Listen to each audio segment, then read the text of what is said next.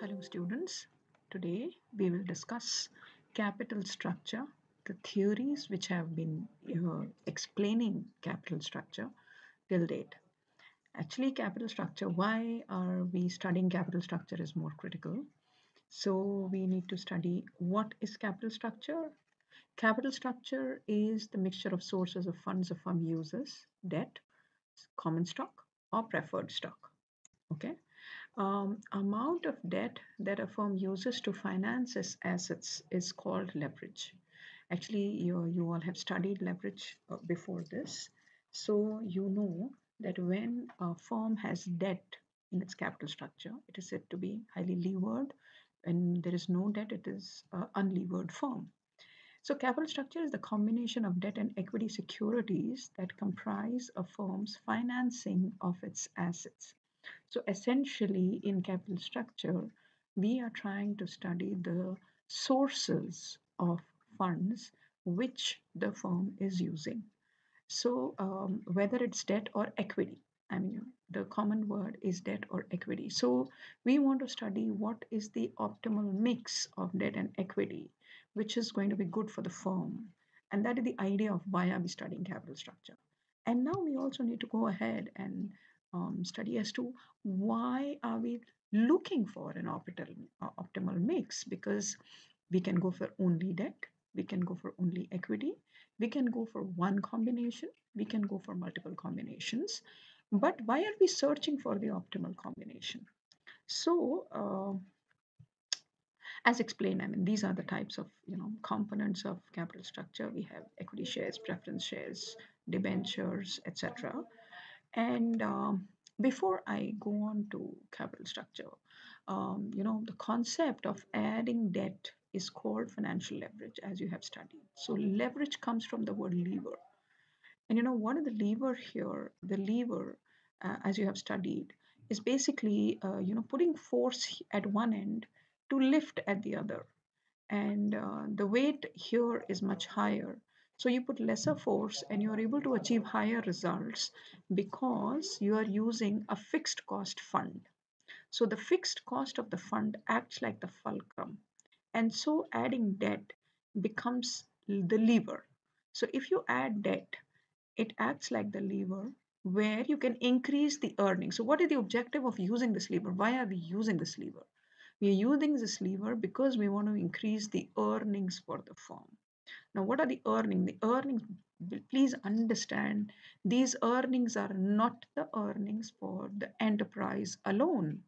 These earnings are the return to the investors. See, the money is not belonging to the company.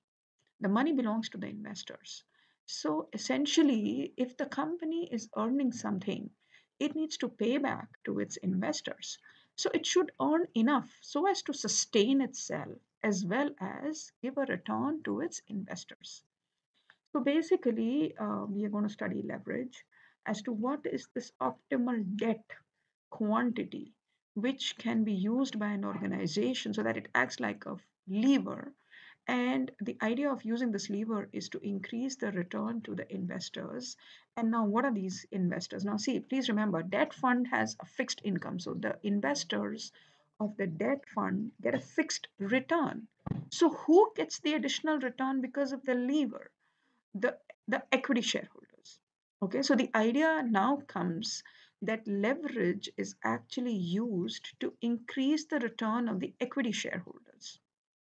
Okay, so the capital structure of the company is said to be leveraged or geared when there is a presence of debt, and this debt is actually used to increase the earnings for the equity shareholders. Okay, so now you understand why are we doing leverage and what is the big idea behind studying capital structure. So we say that optimal capital structure has such a proportion of debt and equity which will maximize the wealth of the firm. Okay, now the wealth of the firm. Now, please remember, we have studied the concept of profit versus wealth. So, we are not talking about 1 year profit. Obviously, please remember, we're talking about capital structure. We are not talking about the short term funds, we're talking about long term funds. So, long term funds means we're not going to change the capital structure every now and then. So, that means in the long run, How do my profits happen? And so that is the reason I'm saying capital structure basically maximizes the wealth and not the profit of the firm. At this capital structure, the market price per share is maximum and the cost of capital is minimum. Now, I'll get back to it as to where am I getting these things from. Meanwhile, let's understand that I'm trying to maximize the wealth of the firm using an optimal capital structure. Now, what is an optimal capital structure? Now, that has to be defined very well. So, we are saying that it has to maximize the value of the firm and it has to minimize the cost of capital. Now, the cost of capital is the money that you or the price that you're paying for the funds. Now, to get back to this concept of debt and equity, remember the debt investors have a fixed rate of return. So, the equity investors do not get a fixed rate of return. So, we're trying to minimize this cost of capital, wherein the return of the equity investors is kind of managed. Now we are saying that we want to minimize the cost of capital and we want to give the maximum return to the investors. Okay, so we are talking about earning per share and we're talking about value of the firm. Okay, now earning per share is basically profit after tax divided by the number of shareholders. Okay, so I'm assuming that all the returns expected by the debt holders are taken care of before the returns on the equity investors is considered. So, when I'm talking about the value of the firm, it is basically in the eyes of the investors in the equity market. And so, we talk about the value of the firm, which is in terms of the market price of the share. Okay, so because the debt investors have a fixed return, so who's more interested in the value of the firm? It is basically the market, and in the market, it is the equity shareholder.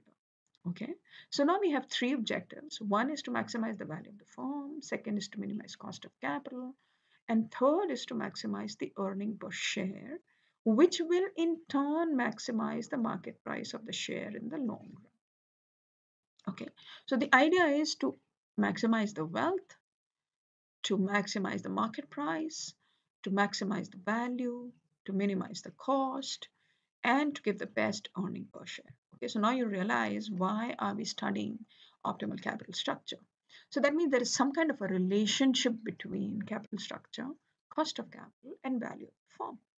Obviously, value of the firm is dependent on the capital structure, which in turn influences cost of capital. So that means what is the intervening variable? It is cost of capital. So capital structure influences the value through cost of capital. So in the previous slide, we studied that the cost of capital has to be minimized. So that means capital structure is such so that the cost of capital is minimized, which can then maximize the value of the firm. So we understand the relationship now. So the relationship is capital structure has to be decided so as to minimize the cost, so as to maximize the value. So that means these two have an inverse relationship. Okay, and we will study this in detail. Okay, so now we come to the relationship between the value of the firm. So how is the value of the firm calculated? The value of the firm is calculated assuming perpetual earnings, and these earnings are operating profits. And we, very broadly, we take EBIT, which I understand that you all know it is earning before interest and tax. So we're talking about operating profits. Now, please remember, this is the total earning which is available for all the investors, which includes the debt investors. Okay. So we're talking about the operating return of the company from which we will have both the debt holder and the equity holder take their share.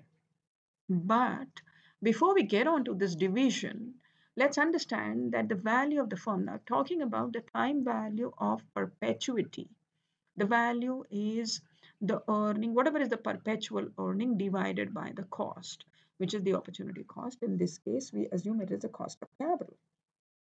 Now, the big assumption that we're talking about is assuming perpetual earnings. So we understand that businesses are a going concern, so we expect them to stay there forever. And we also expect them to increase their EBIT.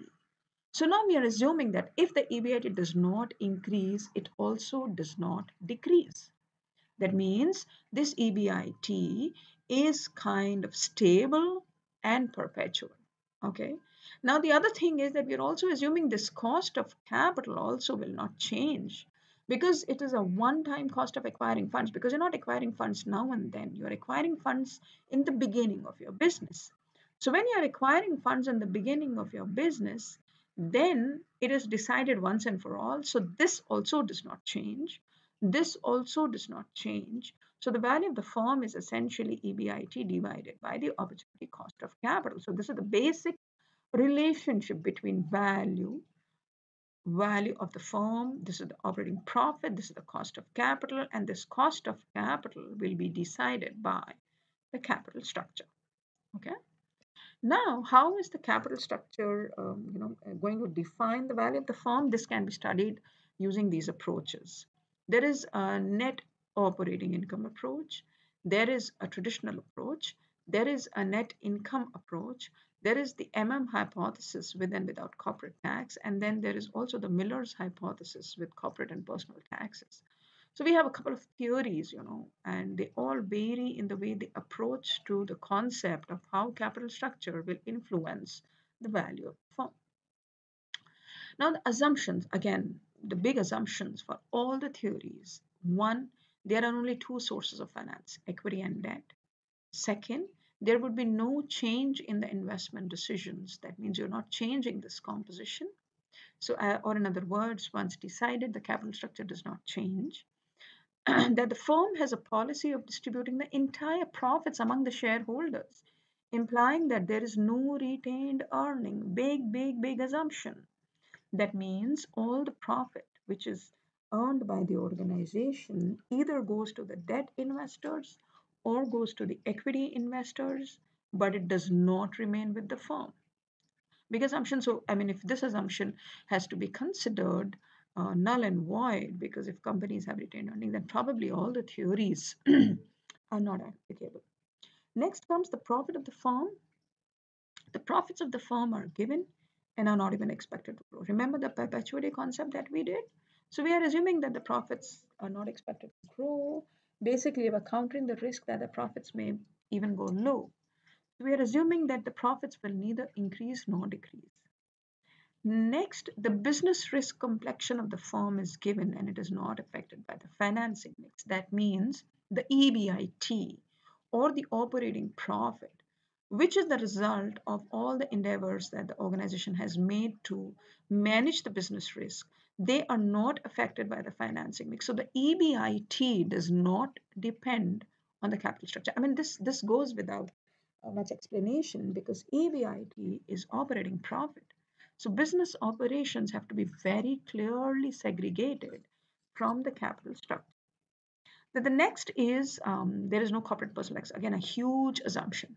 So honestly, these assumptions, if they have to be studied, now the theories become practically applicable. But then we need to start somewhere. So we start with these assumptions, at least to explain how things would be if things were these perfect.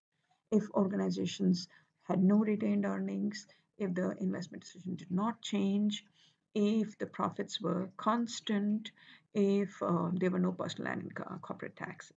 Okay, so we assume these things exist and then we understand the theories. So now going back to the theories. So the first one is the net income approach. The net income approach was presented by David Durant. The theory suggests increasing value of the firm by decreasing overall cost of capital, which can be measured in terms of WACC. Now, WACC is the weighted average cost of capital. Basically, we also go with two major things when we start studying debt versus equity for any capital structure. The first is that debt is a constant cost, okay, which will not change unless the proportion of the debt becomes very high. We can study that a little later as well, but then practically speaking, if your debt becomes overwhelmingly high, like it's about 80%, obviously the cost of debt that you may go on with beyond that 80% will be different from the cost of debt that you were at when probably you were at 50%. So at very, very high levels of debt, also this may change, but right, for a simplicity's sake, right now, we just consider that the cost of debt does not change, number one. Number two, the cost of debt is lower than cost of equity. Now, the simple reason is because cost of debt is fixed, so it is a high priority payment which is made irrespective of the earnings. So, whether the firm earns zero or whether the firm earns 100%, what I give to the debt holder is fixed. So, the debt holder basically gets the returns even if there is no earning. But because he gets this assured return, the return is much lower because the equity holder will get the earning only if there are profits. And so, higher the profits, higher will be the returns. So, in the common understanding, we have to, comprehend that cost of debt will be lower and cost of equity will be higher. So, debt is always considered a cheap source of finance compared to equity. So, according to the net income approach, change in the financial leverage of a firm will lead to corresponding change in the WACC, which is the weighted average cost of capital, and which will obviously indirectly affect the value of the firm. Because please remember, this WACC was KO, which we had considered in one of the previous slides, which is the cost of capital or the cost of acquiring funds. Now, it also suggests that with the increase in leverage, obviously, because you're including more debt, so when you're including more debt, obviously you're including cheaper source. So if the cheap source of finance is higher in proportion, the WACC will decrease. And if the WACC decreases, the value of the firm will increase, obviously, because this is in the denominator. So if EBIT remains constant and if WACC is in the denominator, by default, the net income approach says that as you increase leverage, the value of the firm increases. Isn't that a little, posing a question? That is okay. So if that is the case, why not go on increasing the leverage and finally have 100% debt and 0% equity, and then we go on and then we have, you know, um, the cheapest way to finance my company. But that is not a reality. We will study that later. So, none of us will agree that very high debt is good for the firm. But if you go by this theory alone, very high debt is probably the best for the firm. Okay. So, this theory has its own problems, but then to start somewhere, we at least come to one conclusion that the cost of capital is dependent on the capital structure, which is basically the proportion of the debt, and debt being cheap source of finance. So as we keep including debt, the cost of capital must be decreasing in the proportion of the debt increasing. And in other words, it should actually change the value. So this is the net income approach. So the value of the company is basically the total market value of the firm is equal to the market value of equity shares, which is basically net income divided by equity capitalization rate plus debt, which is the market value of debt. Now, in a country like India, where we may not have a lot of debt which is traded, or in other words, there could be a loan, okay, from a bank, which could be a part of the debt. So there'll be no market value for that. Please remember, there'll be a book value of the debt. So a market value of debt in case you have debentures which are getting traded or bonds in countries where bonds are traded. But in India, for example, it could be the book value of debt also. Okay. So we are saying that the overall cost of capital, if that is KO, then the value of the firm is EBIT upon KO, as we had discussed earlier. And this remains the same, but EBIT minus the interest will give me net income. Okay, because this is net operating income, and minus the interest because that is the debt holder's income. So if you reduce the debt holder's income, whatever is the remaining income, that is the income which is supposed to get divided into the shares. So this is the value of my equity because I have given away what was supposed to be given to the debt holders. Okay, so net income divided by the equity capitalization rate gives me the market value of equity plus the book value or the market value of debt. And this is the net income approach to understand value for. Okay, so we are very clear that basically we need to decide on the values of both equity and debt when we have to decide the value of the firm. The way it goes, if we want to talk about it graphically, basically, if this is cost of equity and this is cost of debt, this net income approach says this will not change even if you increase debt. So this is the way debt is increasing. So KE does not change. KD also does not change. The cost of debt also does not change. But KO, which is the weighted average cost of capital, changes. So we say that KO changes with leverage, and so value changes with leverage. And obviously, if KO is decreasing and it is in the denominator, obviously the value increases. So if I have to represent this approach to understanding value, that means the maximum value is if my KO is equal to KD. So an all debt firm should have the maximum value. And the minimum value should be an all equity firm because cost of equity is much higher and we are choosing to have a high cost of capital for value of the firm. Now comes the next approach, which is the net operating income approach. It is just opposite to the net income approach. According to this approach, change in the capital structure of a company does not affect the market value of the firm, and the overall cost of capital remains constant irrespective of method of financing. Now, um, even if we try to understand this concept, you may like to, kind of just broaden your perspective and think of somebody who's investing into the stock market, right? So when you invest in the stock market, how many times will we go back and check the capital structure of the firm? We will go and buy the share or only on the basis of the returns and never, probably never on the basis of the capital structure unless we're doing some fundamental analysis. So, my value for a share is dependent on the return that I get from the share and not on the way the company has gathered its finance. Okay, so that is the practical way of looking at the way I would value a firm from an investor's point of view. So this net operating income approach kind of comes to my support because I don't want to agree with the net income approach, which says that value will change with leverage. So I need to first go and find out which is the most levered firm or which is the firm which has the minimum cost of capital so that I can identify the firm which has the highest value and then I decide to invest. So when I'm not taking that into consideration, probably my behavior is being explained by the net operating income approach. So basically, we're saying that net operating income approach basically tries to explain the behavior of investors where the market value that they assign to the shares, which is the market value of the firm, it actually is independent of the capital structure. Okay.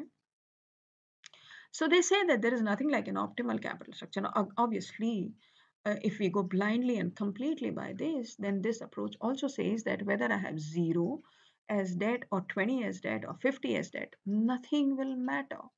But does that also mean that whether I'm an all equity firm or whether I'm an all debt firm, my value remains the same? Okay, this is a point where we need to consider thinking that is this approach also completely applicable? Again, may not be because if my company is zero debt or if my company is 80% debt, I need to think. And somewhere down the line, it is going to impact me. But then this approach kind of, does not even talk about it. So even this approach may have its own problems. Okay, so what about this approach? So this approach says that if I increase leverage, which is I increase debt, obviously KD does not change. Again, we'll have to see whether it actually does not change practically or not. It also says KO does not change, which means cost of capital, overall cost of capital does not change. But then what changes? What changes is the cost of equity. This is basically the earning expected by the shareholders as I am adding more debt. So, this approach says that when you add debt, nothing happens anywhere excepting that the cost of equity increases. Basically, the expected return on the shareholders kind of increasing. Now, we have to think about it that we as investors, sometimes we are not bothered about the debt, but sometimes we do get bothered about the debt. And if we get bothered about the debt, what do? We either leave the company or we want higher returns because we know that there is somebody who's going to drain out my EBIT before it comes to me.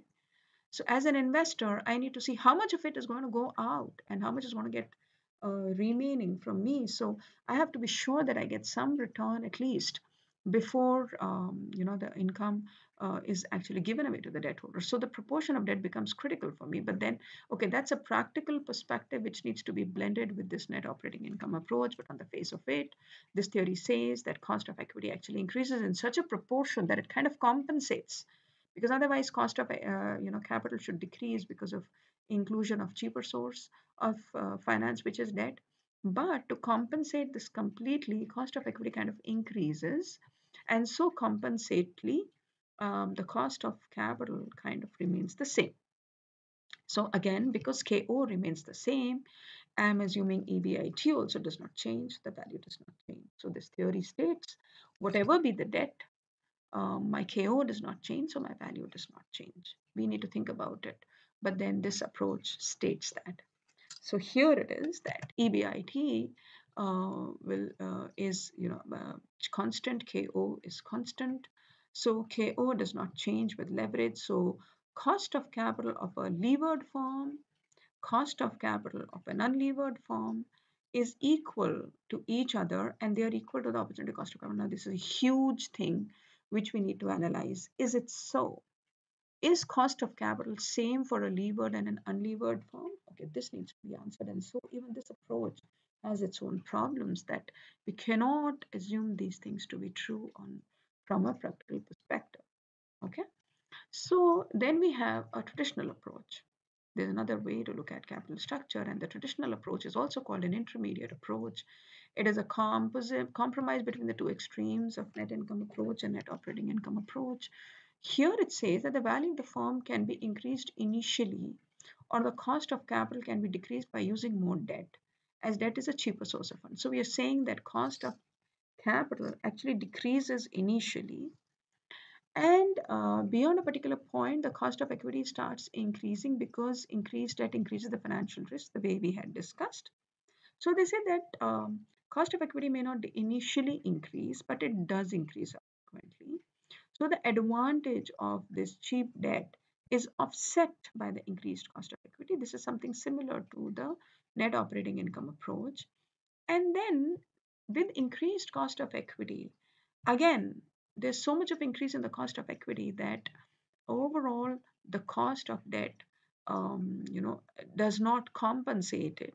And so the overall cost of capital actually rises. So this traditional approach says that no, if you add debt, the cost of capital actually increases or rises beyond a certain point. So that means the cost of capital will not be the same. It will neither decrease proportionally as in the net income approach, nor will it remain constant as in the net operating income approach, but it increases or rises beyond a certain point. That means it is optimal till certain point and rises after that. This is the traditional approach. Okay. So they say that moderate degree of debt can lower the firm's overall cost of capital. So you see it's lowering down here because cost of equity does not increase in the proportion of cost of debt. Okay. But then after that, it kind of increases a little more in value. So you see the curve becomes a little steeper here. So when it becomes a little steeper here, then it is only then that the cost of capital starts rising. So till here, cost of capital is at its minimum. So then traditional approach says that there is an optimal capital structure which is possible, which is an optimal mix of debt and equity wherein the cost of debt increases but does not increase so much. And there is a cost of debt which is a lower cost. And so the overall WACC or the opportunity cost decreases. Okay, so this sounds more practical, right? Because it is neither very restrictive like the net income approach. It is neither restrictive like the net operating income approach, and it leaves a little bit of flexibility. And this sounds quite okay because beyond a particular time, cost of equity will actually rise very, very steeply because this is like too much debt for the company.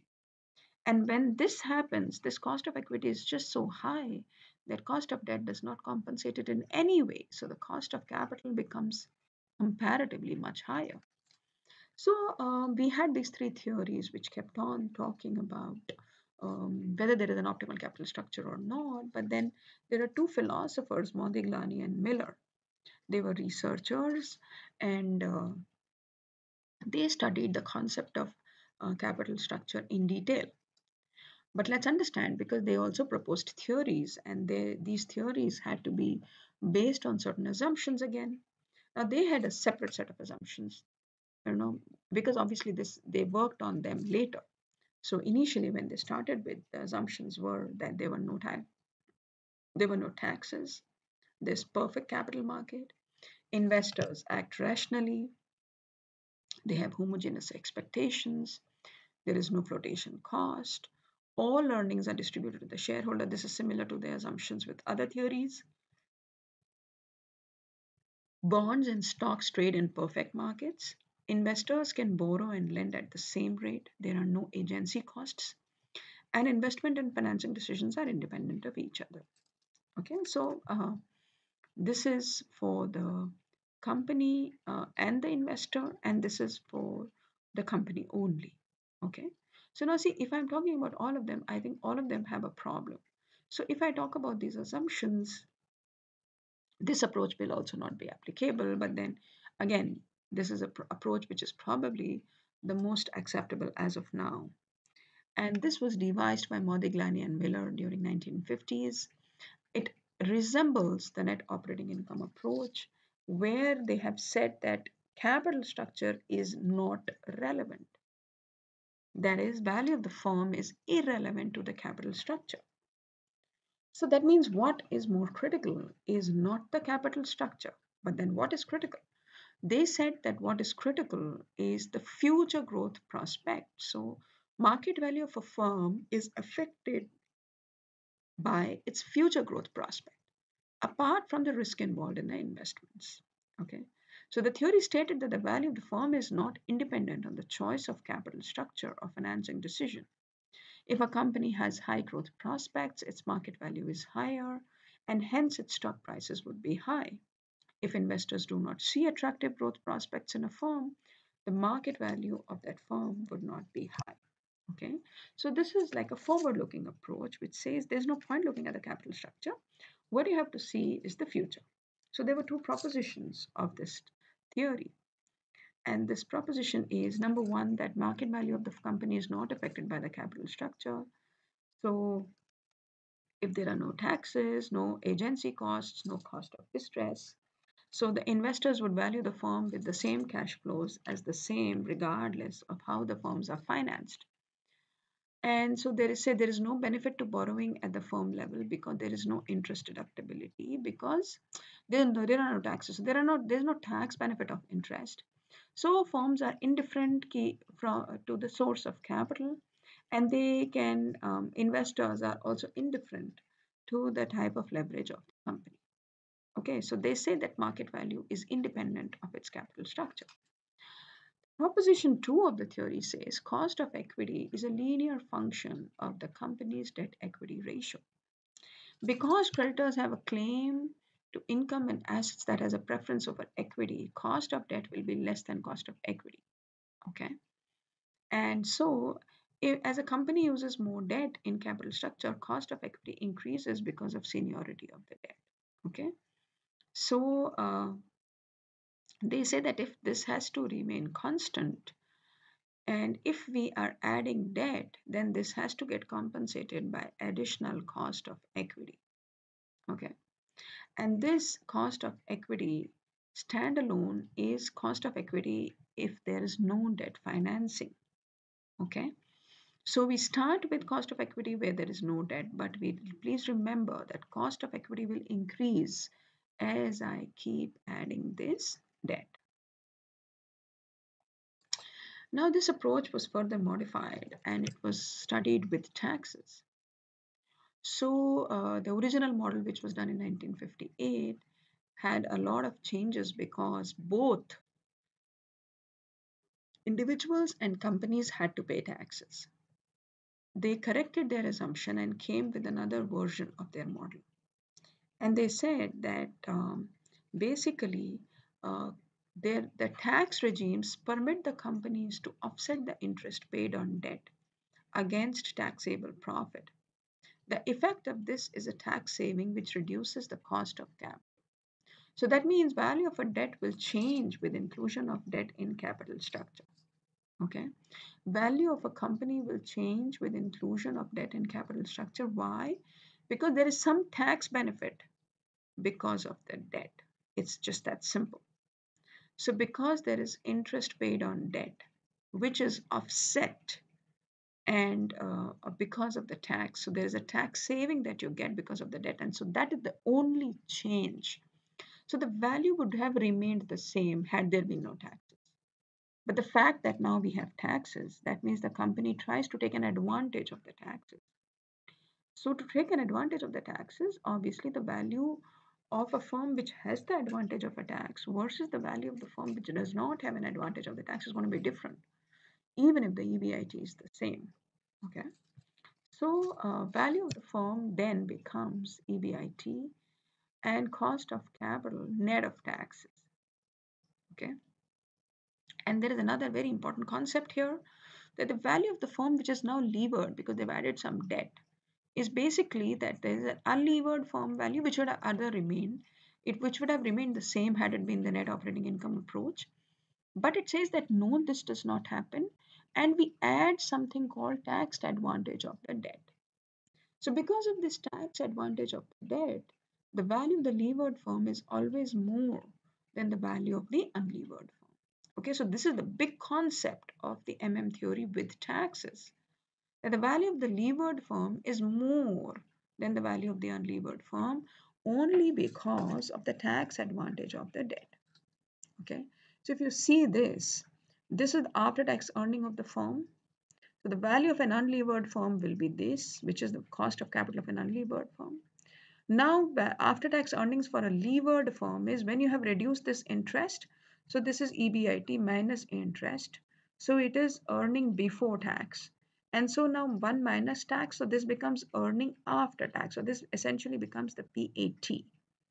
And then you have interest also, which is the earning for the debt.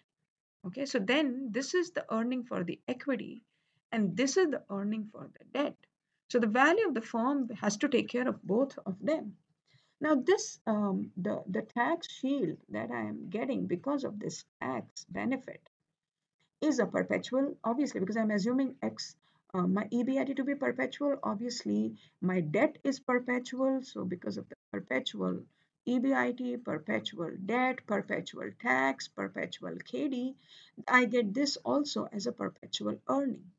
Now, if this is a perpetual earning, its value becomes like this because this becomes the time value of money for perpetuity for the tax benefit of the debt. And this is the value of perpetuity of the EBIT net of taxes.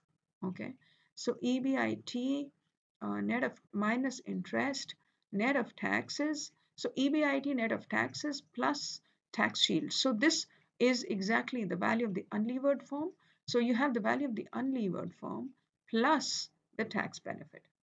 Okay, so you have the EBIT net of taxes divided by the cost of unlevered, which is essentially, you can also say that it is basically cost of equity because this was an unlevered form. So cost of equity, so EBIT net of taxes divided by cost of equity plus the tax benefit, which is basically, if I talk about perpetuity values, it becomes tax rate into my debt. Okay. So the value of the firm, which is levered, is equal to value of unlevered firm plus tax rate into the debt. Okay. So when taxes are introduced, specifically the tax deductibility of interest by the firm, the value of the firm is enhanced by the tax shield provided. So the terminology is the tax shield. So it's called the interest tax shield. Okay. So the tax shield basically lowers the cost of debt, obviously because the cost of debt is also net of taxes. And then it lowers WACC because obviously cost of debt becomes even lesser, and it increases the value of the firm by the tax shield. Okay, so what do we say? Is optimal capital structure like 100% debt? Obviously, because there you see that you have so much of tax advantage, then you have a reduced cost because of the tax advantage. So given these two things, I think you should have highest debt, which is like 100% debt. um, and if I have to predict this graphically, this is the value of the unlevered form, and this is the value of the levered form, and the difference between the two is the value of the interest tax shield. Okay, so as we increase the leverage, obviously the tax shield increases because we are increasing debt. So as we increase debt, we have increased tax shield, and because of that, the levered form, the difference between these two values, the value of the levered and the unlevered, also increases with increased leverage because of increased debt, which actually increases the tax shield. Okay, so this is with taxes. So then, if that is the case, like we had said that we would prefer 100% debt, so why do companies not employ extreme levels of debt? Okay, extreme levels of debt are not employed because finally, as we had discussed in the beginning, that we are studying corporate structure, a capital structure for corporate value in the eyes of the equity shareholder. But let's understand, ultimately, it's an investor whose wealth matters us the most. So the focus now shifts from the company, because till now it was the company and the cost of capital for the company. So shifting the focus from the company to the investor now. So for the investor, how does the wealth change? There is a personal income tax which an investor also needs to pay. And investors could have two types of income, debt and equity. Obviously, for debt investors, it will be debt income. For equity investors, it will be equity income. Let's also understand that tax on debt and tax of equity will be different, especially because debt is giving you a tax shield. So if debt is giving a tax shield, it will also have the income reduced for the investor, because for the debt income, the company does not pay the tax. So who pays? You pay it as an investor. For the equity income, you don't pay taxes in India, but then who pays it? Dividends are taxed by the government. So, who pays the tax on it? The company pays the tax on it. So, if there is no tax on dividends for the investor, then the company pays for it. So, the government gets the tax, whether you pay or the company pays. So, in case of debt income, the company gets the tax shield, but you pay as an investor. But for equity income, you may not pay, but the company needs to pay. So now that means there is a corporate tax and a personal tax. So corporate taxes means there are taxes which you pay on the equity income, which you will distribute to the shareholders. Remember the assumption, all the income will go to the shareholder. And there are personal taxes, that is the tax rates which are charged on the investors because they have some income from the company. Okay. So now they say that corporate taxes reduce the earnings available for investors. Obviously, because it's PAT. So there is some corporate, so remember, there is some tax that is paid um, on the debt income, which is paid by the investor. Then there is other income, which is actually an equity income, but the tax on that is already paid by the company. So if those tax rates are higher, then obviously the amount of money which is left for the investor, the equity investor, is much lower. So they say that too much of tax will actually reduce the earning for the investor. So tax becomes critical. But then they also say that you can take the tax advantage by having very high debt. But very high debt actually adds to the cost of financial distress because it increases your financial risk. So tomorrow, if something happens to my EBIT, who pays the interest? This is cost of financial distress. Who pays the interest if I am not earning enough? So we have to say that basically very high debt will add to the cost of financial distress. So we don't have very high debt. So then how do we decide where the company has to stop borrowing? The company needs to stop borrowing till it is able to give some advantage for both debt and equity shareholders. It has to ensure that debt holders get their due, equity holders also get their due, and the company does not pay very high taxes. And if the investor is paying the taxes whether on debt or on equity income, the balance should be such that there is wealth maximization for all the investors. Now, because cost of debt is constant, so we are not expecting maximization or any change in the return for the debt investor, but we definitely are expecting change in return for the equity investor. So basically, um, now we've just added on something called financial distress. So if I have too much of debt, then there is this financial distress. But if I have too little debt, then I'm losing the tax benefit. So that means there is always a trade-off. There is a trade-off in how much debt should I use so that it gives me the best tax advantage, but also does not add to my distress cost. Okay, so there should not be any distress cost, and there should be maximization of tax shield. So this trade-off theory says that you should have a trade-off. So the best value can be delivered to the firm when it has the maximum benefit of the tax shield minus the cost of financial distress. So the trade-off has to be between very high debt, which increases the tax shield, but also increases the distress cost. So if the distress costs becomes very high, then the tax shield will be negated. Because if this value is very high, so the minus here will reduce the plus. So we have to ensure that this tax shield is got, but without increasing my financial distress. So I cannot increase my debt beyond a point, however beneficial it may look to me because of the tax shield. You understand? So the trade-off theory says there will be a trade-off between these two things: the value of the tax shield and the value of financial distress. So financial distress means if I do not have the money, who pays my interest? So that means it's cost of illiquidity actually. So that financial distress or agency cost should not be very high because it will take away all the benefit of the tax shield that we have tried to achieve by including debt. Okay, so this is the trade-off theory. Then there is another last theory which says the pecking order theory, which says announcement of share issues reduce the share price. So that means they're saying that if you want to change your capital structure, what should you do? The pecking theory says your first preference will be for internal finance. Why? Because it's just so easy. It's just there with you. Remember, it goes back to that assumption which we started with, where we assumed that all the retained earnings are given to the investors. Or in other words, there is no retained earning for the firm.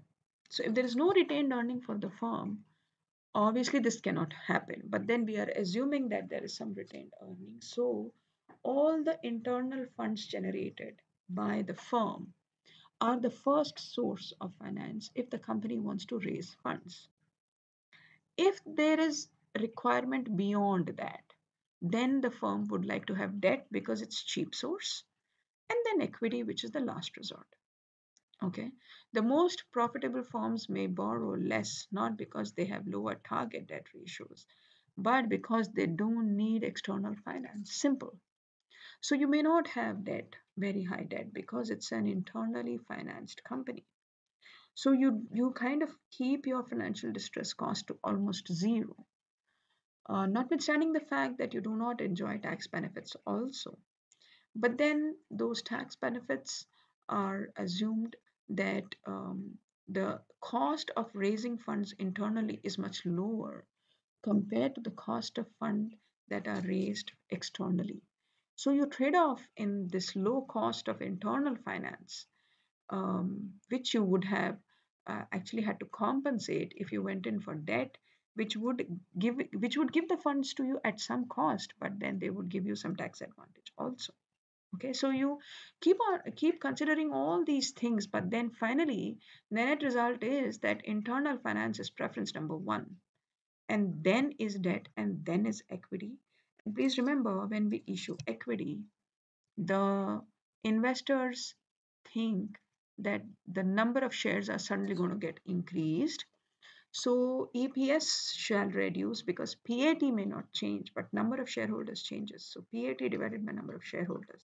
And if I'm raising new equity, so the number of shareholders are increasing, so my EPS is bound to decrease. So if my EPS is bound to decrease, my expected earning from the shareholder is also bound to decrease. Because of this expectation loss, the market price of the share goes low. This is the pecking order theory. Now, reconciliation of trade off and pecking order theory says that firms will have long run target debt ratios as dictated by the trade off theory. When the debt ratio deviates from the target ratio, firms consider the cost of adjustment by following the pecking order.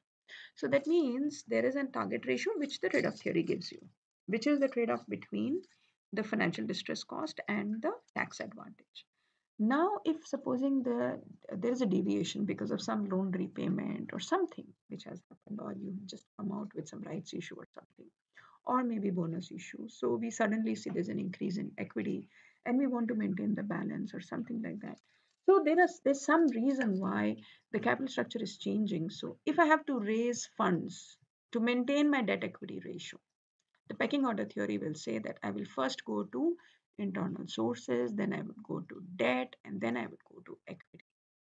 Okay. So the firm may delay issuing equity to lower its debt ratio if adverse selection costs are high and has to underprice its share heavily. Okay. So we say that to be able to reach the target ratio, we actually need to understand how the firm will achieve the target ratio, and that will be done using the pecking order theory. Okay. Now we have just studied as to we were studying capital structure with respect to change. Okay, so we were basically analyzing capital structure changes. So the evaluation criteria for all the changes should be: are we creating value? Are we creating competitive advantage? Are we able to sustain the objectives and the business model of the firm? And so these are the questions which have to be answered whenever we are doing a capital structure change. So any capital structure change which does not increase value, which does not give you a competitive advantage, which does not help you sustain in your objectives, you should not change the capital structure. Or in other words, you should go in for a change if you think that the change will bring about more value, more competitive advantage, and will sustain the strategic objectives of the firm. Okay, so basically, the objective of studying capital structure was to create value, what we started with, to create competitive advantage, again, what we started with, and to sustain the strategic objectives. Okay. Now, when I'm doing these changes, so when a company is changing its capital structure, what should it think about? It should think about its flexibility. Um, that means how fast can I raise my structure, my capital, and at what cost? Then is risk, whether I'll be able to service the debt and avoid distress, as we have discussed earlier. What will be the impact on the net earnings for the shareholders? What will be the impact on the existing shareholders' control of the firm? And is it the best time to raise particular classes and maturities of capital? So we study, and this analysis is called the Fricht analysis. Okay, so we have to necessarily conduct the Fricht analysis to analyze changes in capital structure. Okay, so we have studied what could be the impact of capital structure, and we have studied what are the factors which can influence them, and the various theories, the way they propose that the uh, the way the capital structure will influence the value of the firm. So now, summarizing our discussion, goal of the capital structure is to determine the financial leverage which maximizes the value. Theory developed without taxes, capital structure is irrelevant. Deductibility of interest lowers the cost of debt and the cost of capital. So adding the tax shield provided by the debt framework suggests optimal capital structure is all debt. Then, with and without taxes, increasing a company's relative use of debt increases the risk for equity providers and hence the cost of equity. So, when there are bankruptcy costs, a high debt ratio increases the risk of bankruptcy. So using more debt in a company's capital structure basically reduces the net agency cost of equity. Cost of asymmetric information increases as more equity is used versus debt, suggesting the pecking order theory of leverage in which new equity issuance is the least preferred method of raising capital. According to the static trade-off theory of capital structure, in choosing a capital structure, a company balances the value of the tax benefit from the deductibility of interest with the present value of the cost of financial distress. So we have to always have a balance between financial distress and tax benefit. So incremental tax shield benefit is exactly offset by the incremental cost of financial distress, and that becomes the target capital structure.